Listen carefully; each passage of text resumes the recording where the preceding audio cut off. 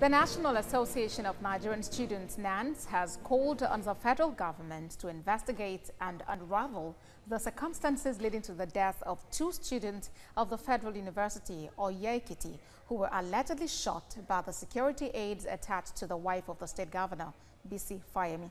The students' apex body made this appeal at a press conference held in Abeokuta, Ogun State.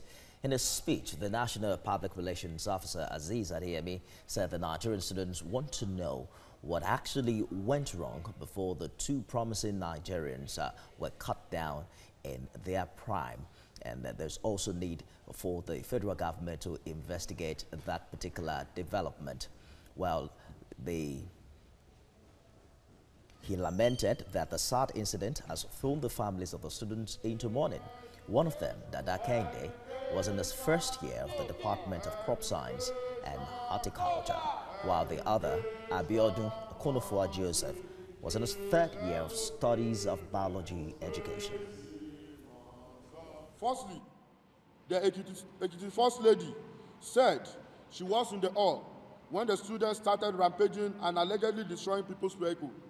This statement is too sweet to be true. Can such riot acts be going on outside a hall to the extent that people's vehicles were being damaged and the owners of the vehicles remain calm in the hall? President Muhammadu Buhari should, at a matter of urgency, constitute a pro panel to look sincerely into this act